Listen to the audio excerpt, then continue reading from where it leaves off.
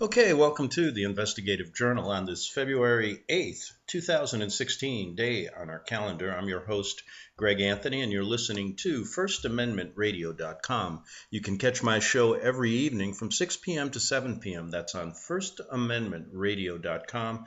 They also play the show at 11 a.m., so you can listen to it then. Or if not, go to my website at arcticbeacon.com. That's arcticbeacon.com, and you can listen to shows that go back almost 10 years talking about the same subject that we talk, and that is the Vatican-led New World Order. And it's actually an old world order, but we'll get into that at a later time. Spent the weekend, and I do this usually every 4 years. I listen to the debates that go on in the Iowa caucus and New Hampshire. And I do that purely for basically entertainment purposes. I do it to watch the fiction going on in our elections. And I say fiction. It is fiction. It is a story of America. It's a story that they've concocted. The people that they have running are playing the Hegelian dialectic game, which means that there's the left and the right, and they rub up against each other and create the synthesis they want. And it matters little anymore who gets elected. There are controllers behind the scenes, and these controllers have pretty well laid out the strategy for America, and that is to deplete its resources, to deplete its population, to basically turn it into a third world country so that they can then one day rebuild it. The one world order is an old concept. It's an old world order. And this goes back to the times of Babylon. And that's what we try to do here is connect the dots between the Vatican, the governments of the world, and exactly what is going on in our country. Now, when I listened to these debates, the characters that are in this play, this act, our political act, you might as well call it a good theater performance, are on the left. We have socialist Bernie Sanders, who has become a kind of a TV star. He was on Saturday Night Live this week. Of course, Larry David, who, if you don't know who Larry David is, he looks like Bernie Sanders. And basically is very famous for his producing and writing of Seinfeld, the show that I think everyone has watched over and over again, comedy show. And then, of course, he did a show on his own on HBO called Curb Your Enthusiasm. Many people enjoy his comedy. And I do too. He's made me laugh many times. And made me laugh this weekend, again, when he did his imitation of Bernie Sanders. And then Bernie Sanders came on Saturday Night Live. So he's become a television star. Now, let's be clear here. All of these people have. Hillary Clinton was on Saturday Night Live. Who else? Oh, boy, I can think of all of the top players, all of the leading actors, I call them, in the stage play they're putting on called the 2016 American elections. Now, so on the Democratic side, you got it pretty easy. It's either going to be this guy, Bernie Sanders, or the star, the old, she's kind of reminds me of an actress that is getting too old for the stage, and that's Hillary Clinton. And if you listen to her, she has a terrible, terrible monotone voice that is so difficult to listen to.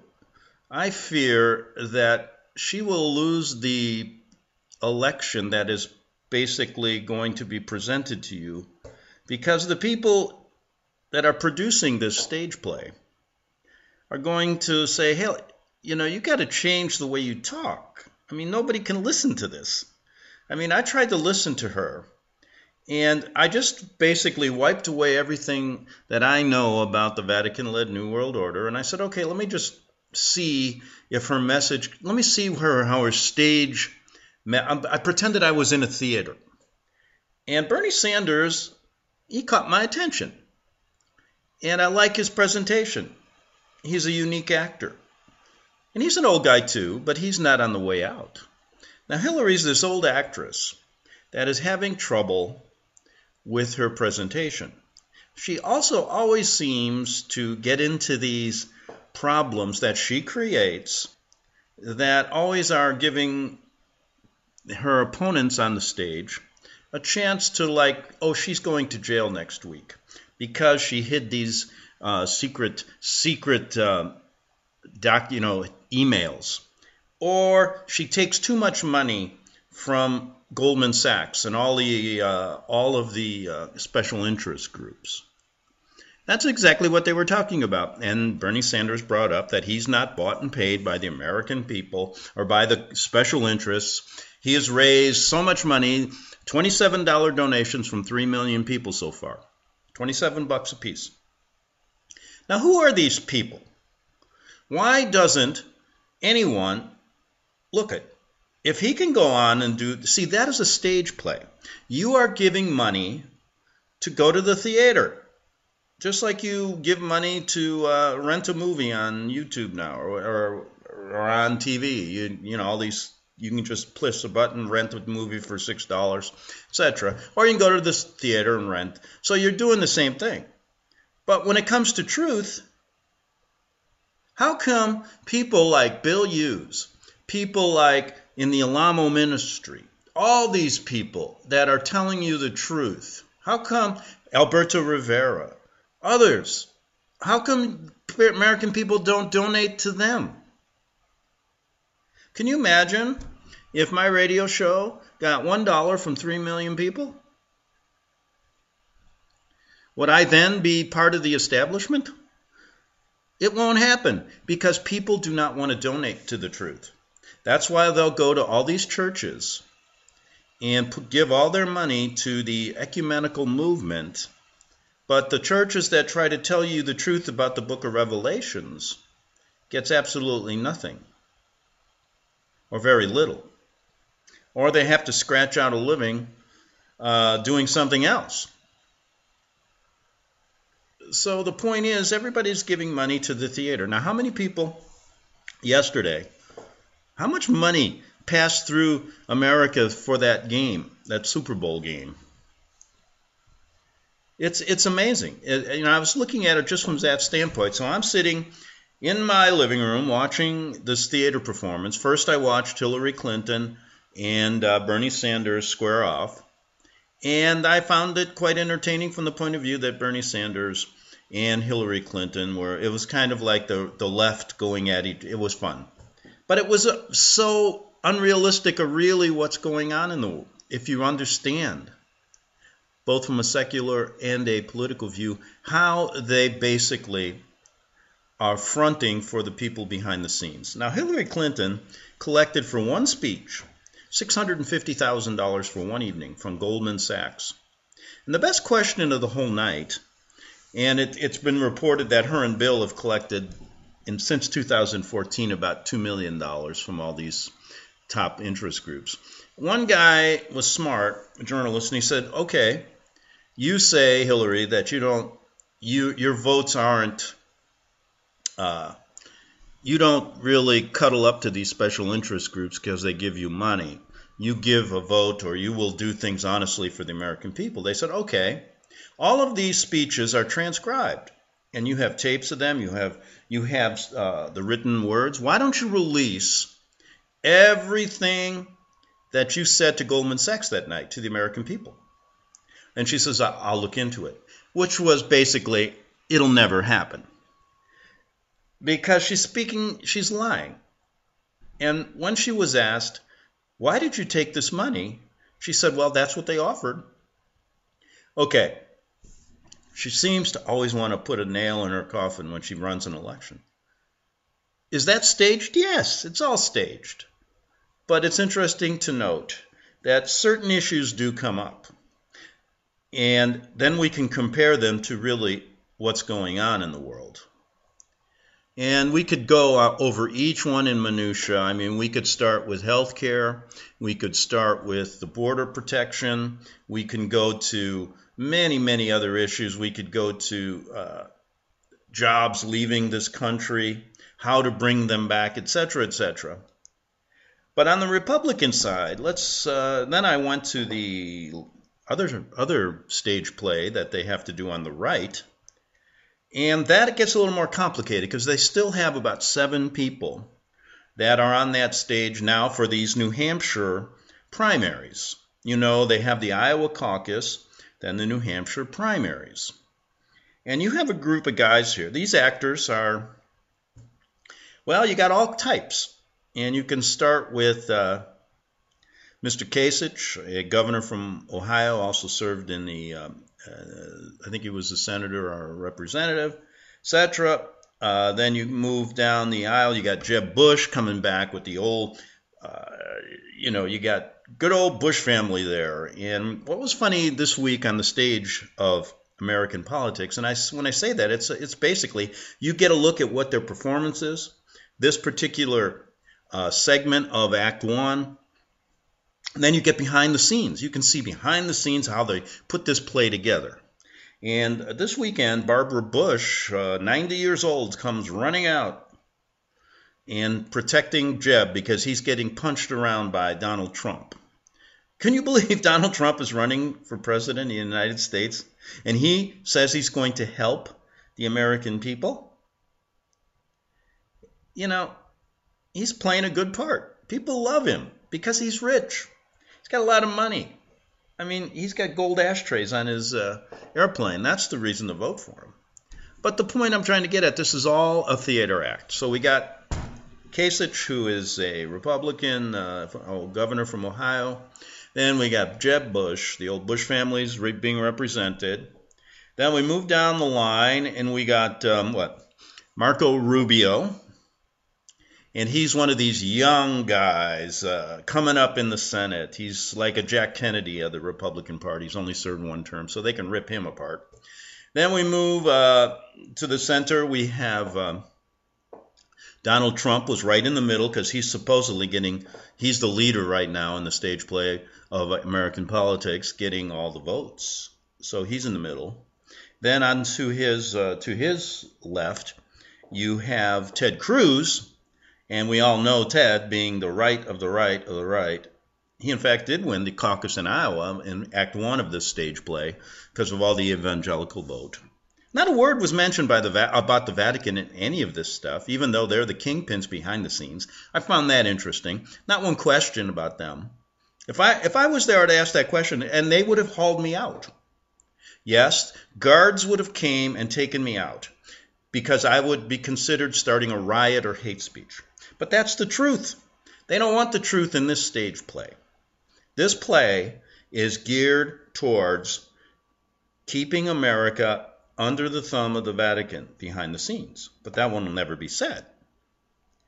So we have Ted Cruz, who basically, all these, Donald Trump doesn't want to bring one Muslim into this country. I mean, he's basically creating strife. That's his role.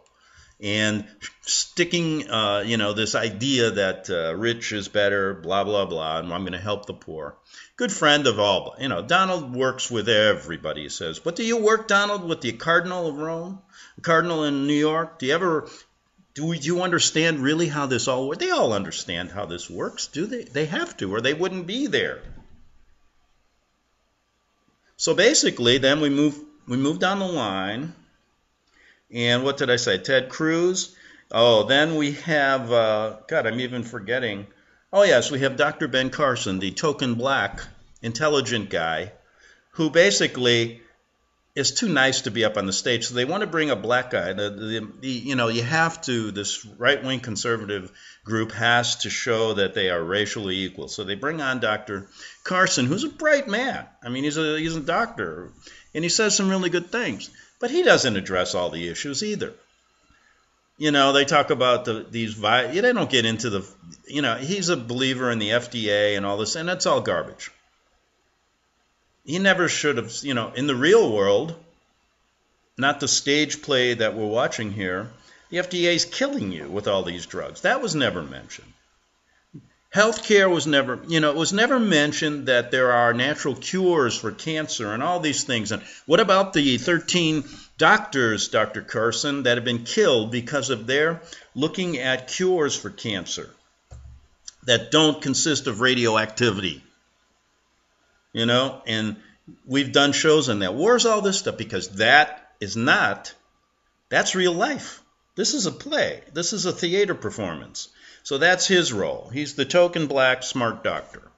Then, of course, we have the winner last night, I considered, was Mr. Christie, a lawyer, the governor of New Jersey. We all know about him because of his national stance on all of those tragedies that occurred in New Jersey. And Christie basically was the hitman on that in this stage play. He took part Marco Rubio, basically brought his trial lawyer experience to the test. And boy, he was the best in that play. That's what they wanted. They wanted him to win that. Trump, of course, held his own, and they're still saying he's going to win that election. And so we have all these guys playing these parts, but none of them ever deal with the truth. Really, they don't. I mean, it's all a play. So what I'm getting at here is you got to watch this for entertainment purposes. That's my whole point. This is an entertainment show. And then, if you look at it from that point of view and don't believe that this is the real world, then you can deal with it. Now, I thought one thing was quite interesting. They got onto the subject of the war on drugs. And their idea was and basically they were saying that everyone has been touched by heroin. That 1 in 2 people in New Hampshire, where this was going on, there was a heroin epidemic in the United States and in Massachusetts especially. I mean, this is like, then they all stated, we had a guy in our family, my brother was on drugs. Donald Trump said, my brother died of an alcohol problem. I mean, some of them presented their personal views and how they have to stop the Mexican cartels from bringing heroin into our country. They're saying, Massachusetts people are saying that's basically what we have to do. Well, did you ever realize that we talked about this, the truth now? This is the stage play they're giving you. The heroin doesn't exist. It's transferred to some of the cartels in Mexico, of course, and who controls them? Where does it originate? Perhaps in Afghanistan, or was it in Burma when we decided, when Pope Pius XII and our OSS, which turned into the Catholic CIA intelligence agency, Bill Donovan and James Angleton, they came up with Operation Gladio. Now, there was not one mention of Operation Gladio in this stage play. Now, that's why I consider it to be fiction. Because here's their idea. We got to stop the war on drugs. We don't want, do you realize that prior to Operation Gladio back in the 50s, when the 60s hit, when they finally got it rolling, before that there were very few cases of drug addiction in this country, of course. But now it's kind of like, go to your local store and buy some heroin. Or let's legalize marijuana. Let's do this all. Now, to me, none of it's necessary. And the reason they're pushing heroin into this country is basically to destroy its people. And that's what they were talking about. They were talking about the destruction of the American people. People dying. And their solution was this. We're going to build a wall between us and Mexico, Donald Trump is going to pay for it. Now, Cruz said, I'm going to hire Donald Trump to build it. So they're going to build a wall. Then they want to triple the size of the Border Patrol. And then, what was their solution? Then, instead of jailing people who are first-time heroin addicts, they put them in rehabilitation centers. And Governor Christie was saying they tried that in New Jersey and it's working. No, it's not working. Okay, so now we've closed down some prisons and blah, blah, blah. But the point is, in the fiction world they're creating here, this theater play, sounds good. That's the play they want to present to you, the theater, the entertainment. But did they ever talk about Operation Gladio, the CIA's involvement, why we are spending covert money, billions of dollars, funneled through the Vatican Bank, which is the money laundering operation? No, they don't want to. You're not going to stop drugs the way they did. The only way you're going to stop it in the real world is to realize the truth about Operation Gladio that we talked about the other day on this show. Now, I saw a story. This is so funny. Now, what I'm going to do, I got about 3 minutes here, so I don't want to. This story comes from El Paso, was sent to me. And it's regarding the Minutemen. It's a group of militia who are trying to protect the borders, and stop illegal drugs and trafficking and stuff like that. But I wonder if they really understand who is trafficking it. They should listen to the show, understand Operation Gladio. Now, the people on that stage who are basically actors, given a script, and each one playing a different part, I think they understand the truth, but they can't say it. And it's not part of the play. It's not part of the theater. They're not going to do it. Because if they did, you got to rewrite the whole script. You got to rewrite all of America. The whole theater performance, everything they've done from 1776 or even prior to that has been part of this theater. Now, you can do it. Why not? It's only fiction. Fiction, folks. It's all fiction. Oh, there's a lot of things that really do go on. Sure, people do get hooked on heroin. Drug cartels actually are there. But the point is, the other part of it, the creation of it, why it's there, why wars are being created. Gladio tells you this is a true, and the Vatican is instrumental in this because they don't know what to do with all this money. They're getting billions of dollars. Then they funnel it into what they did in Nicaragua, what they did in South America, all these, Contras. Then they go to Al-Qaeda. We created Al-Qaeda. They didn't mention that. Well, that's not part of the theater. Then Al-Qaeda morphs into ISIS, and we're funneling all this drug money that all of these people in Massachusetts and the rest of this country who are getting flooded with heroin, they're getting money, billions of dollars are going back then to create and to fund ISIS, their creation. Just like they created the Contras and other things. But that is not part of the theater. No, it isn't. It is just not the play. It's just not the entertainment they want to give you. And so, when we talk about the reality of this, there are very few people who live in the real world, to be honest with you, whether it be spiritual or whether it be secular. And so what really happens then is the fiction becomes reality. Just like when you watch a TV show and all of a sudden you start thinking that's the way life really is. That's why they present it all. It all just comes. That's why when you see NASA, you think that's real. Fake pictures of the earth and all the stories they tell you. But they've created the fiction that has become reality. And the only people that really don't get it are the ones who start researching this stuff, who piece by piece figure out what the real really is, what reality really is. Back in 3 minutes on the Investigative Journal. Visit crosstheborder.org, CROSS, crosstheborder.org, to get your print, EPUB, or PDF version of the book, The Rapture Will Be Canceled. That's crosstheborder.org. I know you all want answers, and believe me, so do I, and I'll do my best to get them. Despite Nicolas Cage's promise to do his best to get left behind rapture answers for us, don't hold your breath.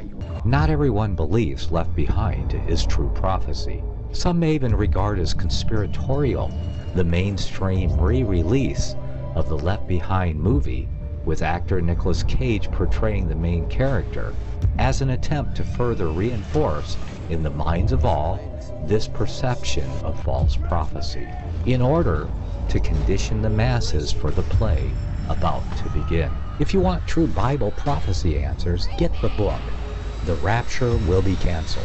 The author exposes the Latin rapture origin, the 7-year tribulation deception, true Bible revelation of Daniel's 70 weeks, the abomination of desolation, the restrainer, America in the Revelation, the image of the beast and the mark of the beast, and the truth about God's chosen people, and so much more about Bible prophecy. This book will shatter the left behind paradigm of future events. Get the book, The Rapture Will Be Canceled. Visit crosstheborder.org, CROSS, crosstheborder.org, to get your print, EPUB, or PDF version of the book, The Rapture Will Be Canceled. That's crosstheborder.org.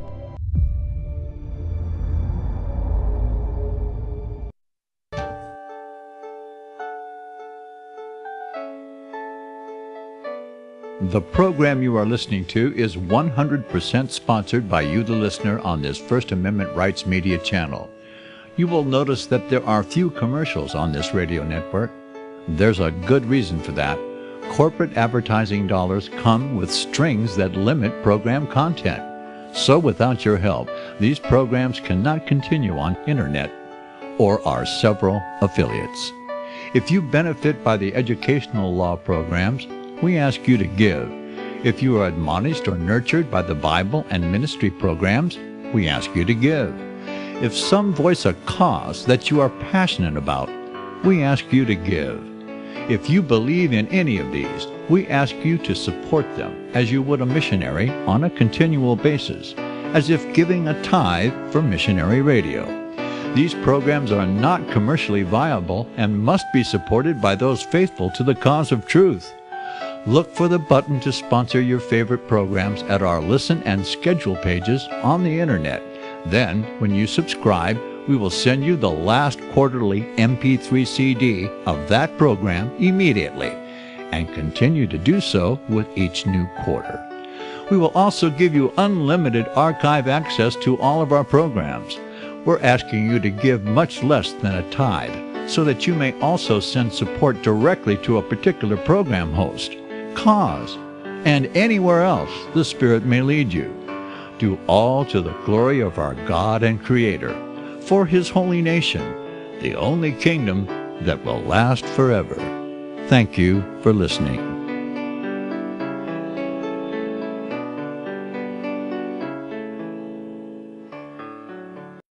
Okay, we're back on the Investigative Journal on this February 7th, 2016 day. On our calendar, I'm your host, Greg Anthony. Go to my show on First Amendment Radio. They play it every evening, Monday through Friday, 6 p.m. to 7 p.m. on FirstAmendmentRadio.com. You can get it at 11 a.m. as well, Pacific time, or go to my website and donate if you want. Hey, Hillary Clinton's getting $650,000 for one speech to Goldman Sachs. Bernie Sanders is getting $27 from 3 million Americans, and this is all fiction. So if you want to get a little bit of the truth, go to my website and donate. Why not? And guess what will happen? I'll get about nothing, because no one wants to live really in the real world. Now let's look at this from a standpoint, just a personal thing. Now, I was a journalist who lived in the fictional world, thought it was, reality.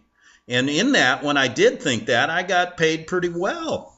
Let's say journalists never get paid really well unless you really sell out and become like Anderson Cooper and the guys on TV. I think he was a CIA guy. He's also professed to be gay. They always have to have gay guys in there now. That's their political move. We've gotten into shows on that. But anyway, he makes millions of dollars for playing his part. He's a theater actor. That's why Al Pacino makes a lot of money, but at least Al Pacino tells you he's a theater actor. And he's working in Hollywood, probably has compromised himself certain ways. I'm not going to get into his life, but at least Al Pacino and all these guys are actors, But the real actors are the ones that are really performing this weekend in the debates, in these debates. The race to the White House. And what's interesting, let's just look at it. You know, if you live in the fictional world, when I did, everything was great. I can get a job. I can go to newspapers, get a job. People like to hear what I was saying. Oh, I could play their game. Once I realized the truth when I lived in Rome, everything dried up. Then when the internet came, I thought, wow, now I got a chance to really tell the truth. Then I really find out that most internet stations are controlled by the same people, and you get kicked off the station there when you start talking about the truth. So they're playing a fictional game on the internet as well. Just the same. And that's in the journalism profession. Now, when you look at the legal profession, I got a law degree. Same thing.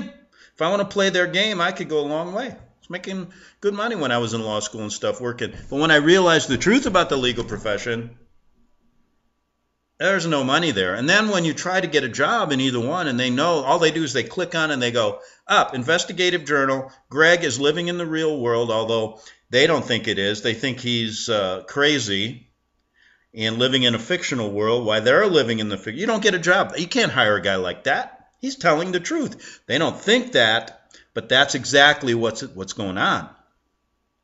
They think they're living in the real world when in fact people like Bill Hughes, people like many people on this radio station, many others, Alberto Rivera, Walter Veith, all these people are living the reality. What are you living? Right now, as I ask you this question, what are you living?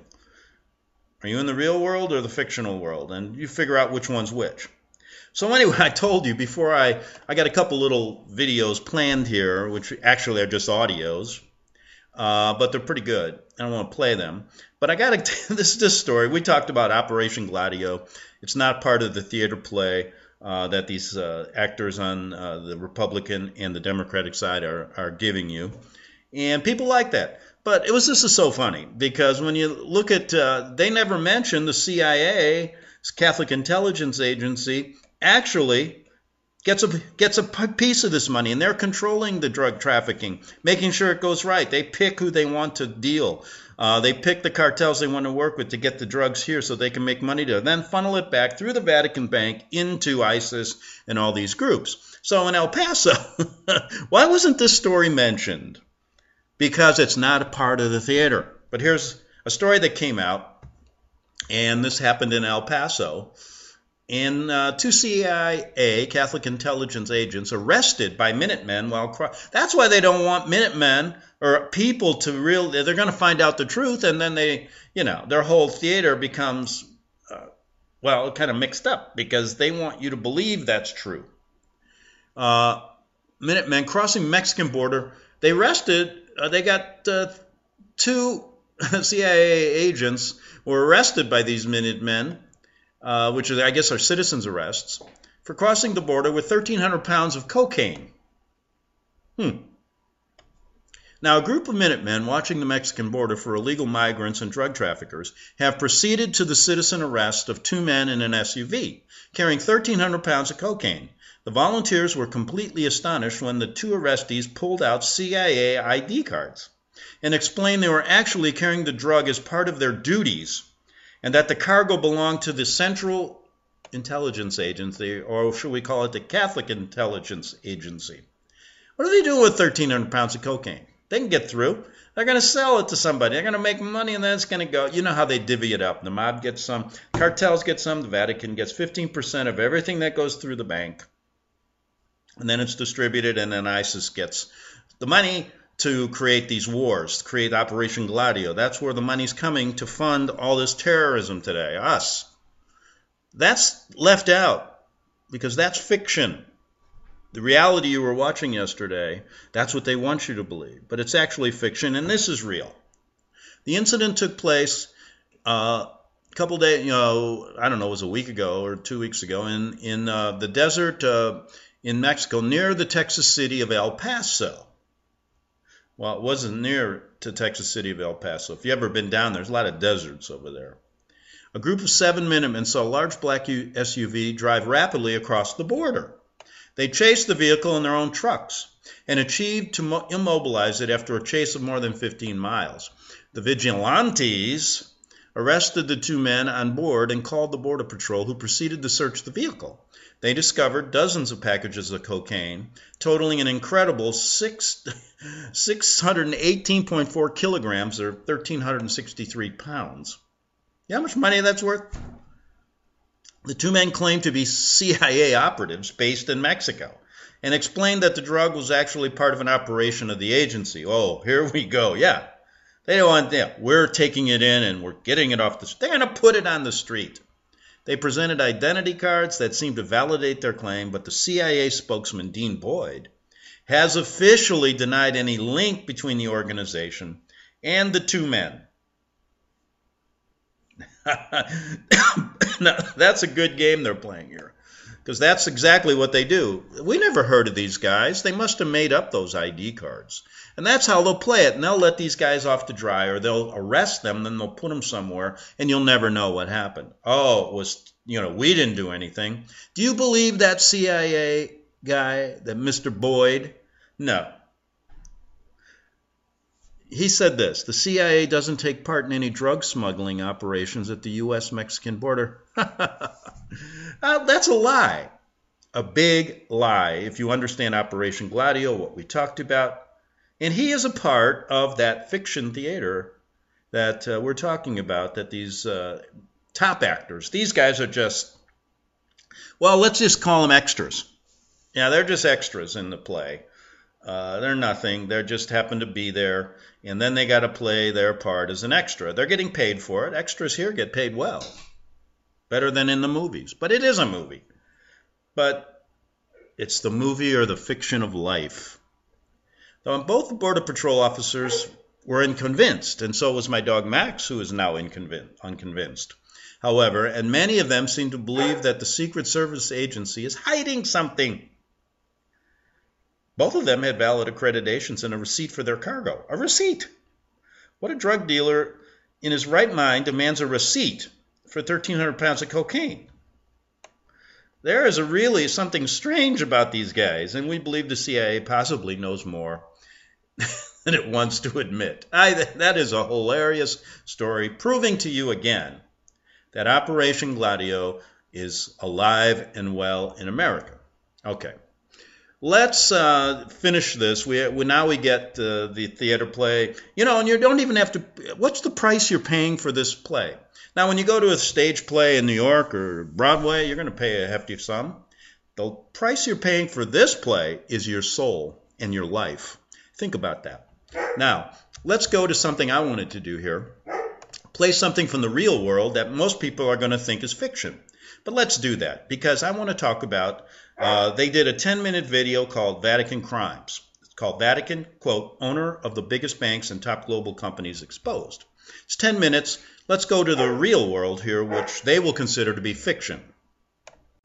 Did the world wars, revolutions, and big events of human history evolve naturally, or were they calculated and pre-planned? If they were pre-planned, who planned them, and what are they planning for the future of humanity? The answer to this puzzling question can be found within the boundaries of 3 of the world's most powerful cities. Those 3 cities belong to no nation and pay no taxes. They are Washington's District of Columbia, which is not part of the city of Washington or of the United States, the inner city of London, which is not part of London or England, and Vatican City, which is not part of Rome or Italy. These cities, called city-states, have their own independent flag, their own separate laws, and their own separate identity.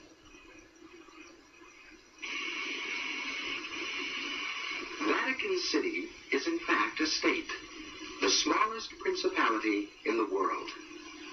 It lies on the banks of the Tiber, completely surrounded by the city of Rome. Its status as a separate state emerged from the Lateran Agreements of February 1929. It has its own newspaper, postal service, radio and television station, its own flag, and a population of about 1,000. The Vatican Vatican also has its own army of Swiss guards, and it even has its own prison.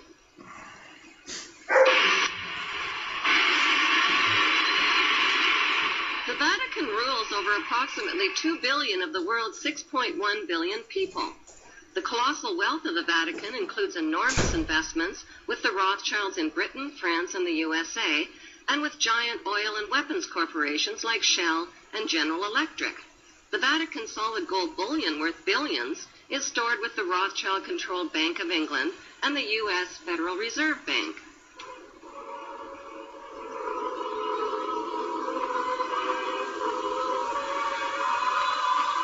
The Catholic Church is the biggest financial power, wealth accumulator, and property owner in existence, possessing more material wealth than any bank, corporation, giant trust, or government anywhere on the globe. The Pope, who is the visible ruler of this colossal global wealth, is one of the richest men on earth. While 2/3 of the world earns less than $2 a day, and 1/5 of the world is underfed or starving to death, the Vatican hoards the world's wealth, profits from it on the stock market, and at the same time preaches about giving. How did the Pope and Vatican accumulate all that wealth over the millennium? One method was to put a price tag on sin. Many bishops and popes actively marketed guilt, sin, and fear for profit by selling indulgences. Worshippers were encouraged to prepay for sins they hadn't yet committed and get pardoned ahead of time. Those who didn't pay up risked eternal damnation in Satan's oven. Pope Leo X rebuilt St. Peter's Basilica, selling tickets out of hell and tickets to heaven. During the Dark Ages, the Catholic Church not only hoarded the wealth they collected from the poor, but hoarded knowledge. They kept the masses ignorant and in the dark by denying them a basic education. Like Vatican City, London's inner city is also a privately owned corporation or city-state, located right smack in the heart of Greater London. It became a sovereign state in 1694 when King William III of Orange privatized and turned the Bank of England over to the bankers. By 1812, Nathan Rothschild crashed the English stock market and scammed control of the Bank of England. Today, the city-state of London is the world's financial power center and the wealthiest square mile on the face of the earth. It houses the Rothschild-controlled Bank of England, Lloyd's of London, the London Stock Exchange, all British banks, the branch offices of 385 foreign banks, and 70 U.S. banks. It has its own courts, its own laws, its own flag, and its own police force. It's not part of Greater London or England or the British Commonwealth and pays no taxes. The city-state of London houses Fleet Street's newspaper and publishing monopolies. It is also the headquarters for worldwide English Freemasonry and headquarters for the worldwide money cartel known as the Crown. Contrary to popular belief, the Crown is not the royal family or the British monarch. The Crown is the private corporate city-state of London. It has a council of 12 members who rule the corporation under a mayor called the Lord Mayor. The Lord Mayor and his 12-member council serve as proxies or representatives who sit in for 13 of the world's wealthiest, most powerful banking families. This ring of 13 ruling families includes the Rothschild family, the Warburg family, the Oppenheimer family, and the Schiff family. These families and their descendants run the Crown Corporation of London. The Crown Corporation holds the title to worldwide Crown land in Crown colonies like Canada, Australia, and New Zealand. The British Parliament and the British Prime Minister serve as a public front for the hidden power of these ruling Crown families.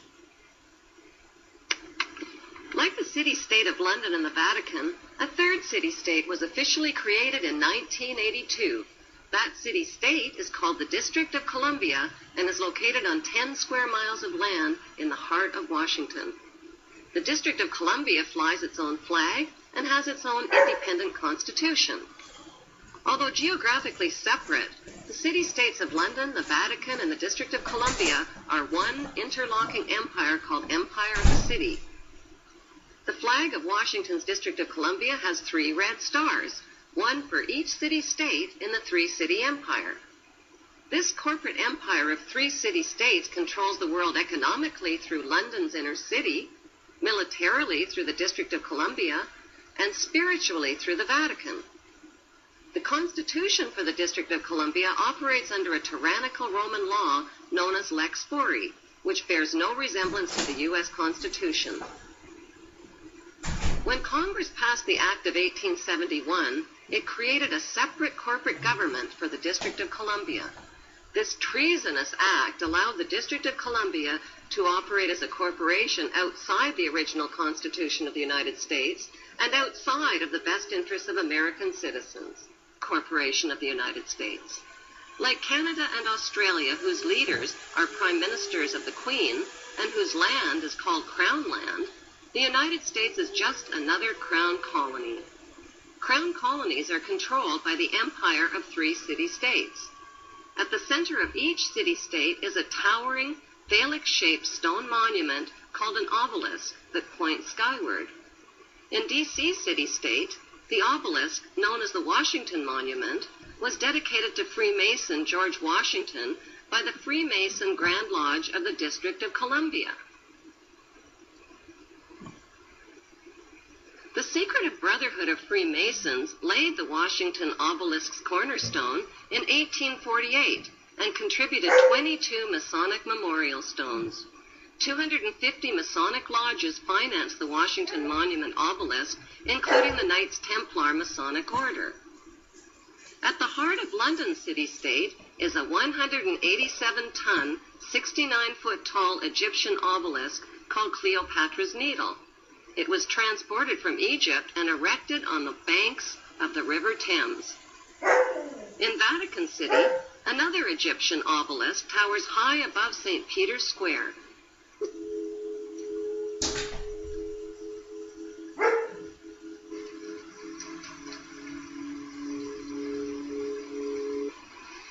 What exactly is an obelisk? Obelisks are phallic-shaped monuments honoring the pagan sun god of ancient Egypt called Amun-Ra. The spirit of this pagan god is said to reside within the obelisk. Obelisks symbolize the phallus and fertility. At the base of the obelisk is a sunwheel circle symbolizing the vagina. Together, they depict male and female sexual union. The heroic fight with us. The honest support us. The corrupt fear us. For we are anonymous. We are legion. We do not forget. We do not forgive. Expect us to expose you. Okay, so there you have it. That's a good start if you want to get into the real world. But on the theater play that was going on this weekend, none of this stuff was ever mentioned. And what I mean by that is when all these problems of money and things were brought up, ISIS, they never talked about the obelisks. That's where the name comes from. ISIS, the symbols of freedom in America, in London, and supposedly in the Vatican, a Christian organization in quotes. ISIS was the one who created the first obelisk. And when you go back and look at some of my shows regarding that name, you'll see who she was, a goddess of the occult. And the myth was that she created this phallic symbol because after she collected all the parts of her husband, the one missing was his penis. And so that's exactly what she did. And so she created this obelisk, and then supposedly through magic, she created her son. She had become impregnated by her dead husband. That's what these symbols are. But you know what? This is all fiction that we do here, right? That's what they'll tell you. That's what that CIA head said about the 2 guys at the border. They were not really with us. That's crazy. The CIA does not deal in drugs. We're trying to stop that. It's completely opposite. You know it. I know it. But we live in the real world, and there are not many of us. And so basically what happens is those of us that do have a real difficult time getting into their fictional world, because they don't want anybody that doesn't, subscribe to their world. And so they keep you out. And that's why they control the media, so that everyone stays in their fictional world. And last night was a great example. Now, look, I enjoy theater acting just like you do. And so there's a part of me that enjoyed that last night from a theatrical entertainment point of view. But when it comes to reality, they basically withhold that from these plays, from this theater. Coming on again, the election. This is a big one they put on every 4 years. This is kind of like their Broadway show coming up here. And millions of people are going to be watching it and giving money for it and subscribing to the Theater of Life in Washington, D.C. So enjoy it. Pick out your favorite actor. I do. At this point, my favorite actor is Bernie Sanders. I think he's the lead actor on the Democratic side, although he's going to fight that witch Hillary. Yes, here we go. And then on the Republican side, there's so many of these guys. My favorite, I have to admit, is Donald Trump. As an actor, he's doing a great job. And then I like Christie. He's doing a good job. They're all in there playing their part. And I look at it from a theatrical point of view. Now, as far as reality, in real life, they're scumbags. And that's my thoughts about it. And so is the Pope. And so are all these big guys. The Pope, he plays he's the lead kind of Pontius Maximus actor. We'll be back tomorrow on the Investigative Journal. Since the beginning of time, kings have sought it, nations have fought for it. It has been traded, it has been borrowed, it has been purchased, it has been stolen. There's a reason for it. To secure the blessings of liberty to ourselves and to our posterity, invest with the security of gold and silver.